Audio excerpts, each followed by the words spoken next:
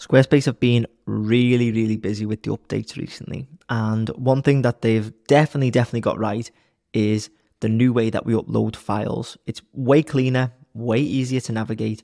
And for the majority of people, it's going to open up something that they didn't even realize that they could do on Squarespace. Uploading a file used to be pretty complicated for the most part on Squarespace, and I do have a tutorial on that which has helped a ton of people. But with this update, I've had a few people comment saying it doesn't look like this anymore, and so I need to go through and update a ton of videos, but this one is quite an important one, so that's why I'm doing the update ASAP.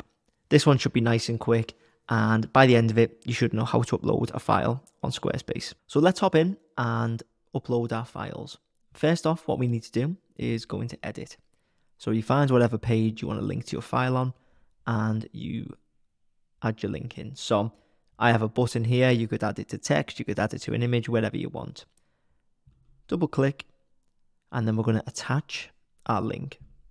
We want to select file and then we can either select files from our current website, whether we've uploaded them prior, or we can upload them now. So to do that, we just click this arrow and then we can click open, and then what we need to do, it's already selected, but what we would have to do is just tick this, click off, and there we go. You can see the file has been linked.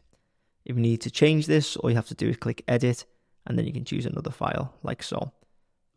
Click off, hit save. It's the same for text links, image links, whatever. You click on the link, edit the link, go to file. You can upload your file, select it, make sure it's opened up in a new tab by default. There we go. Hit save.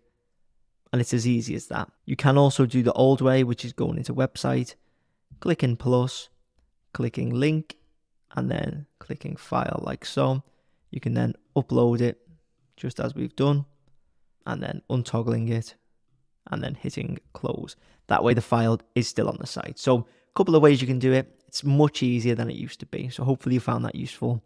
If you did, make sure to leave a like and hit subscribe. And if you want me to build your Squarespace website, you can get in touch using the links in the description.